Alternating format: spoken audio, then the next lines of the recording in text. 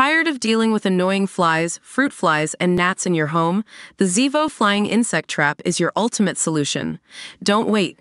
Check out the link in the video description now to get your Zevo Flying Insect Trap on Amazon and enjoy a bug-free home today.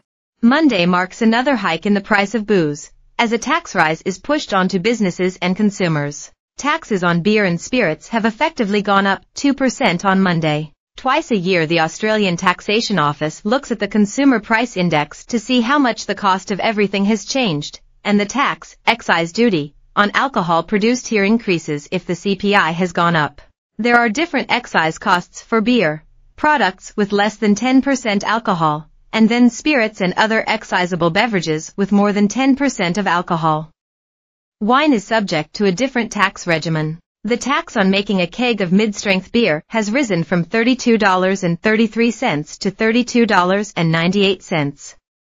Each keg of full strength now costs the manufacturer $43.22, up from $42.37. Just under half the price of a carton of beer is tax, and the excise increase will tack roughly an extra $1 onto the price of a slab.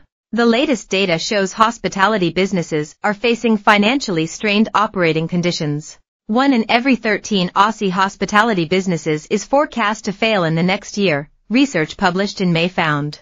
The Brewers Association of Australia reported 373,500 full kegs had to be dumped in Australia during the course of the COVID pandemic lockdowns, as venues could not trade and the perishable beer went off. Speaking on his radio show on Monday morning, Ben Fordham said his network had been tracking brewery closures around the country, and 30 brewers nationwide had closed in the past 18 months. More people will drink at home, which is bad for pubs, and it's not good for people who like to connect with others over a drink, Fordham said. Spirits and Cocktails Australia Chief Executive Greg Holland said tying excise to CPI was useless. It is now abundantly clear that the automatic indexation of excise to CPI has outlived its usefulness as a revenue-raising measure, he said. Our hospitality sector is on its knees. Another tax increase will only increase the cost burden on struggling venues.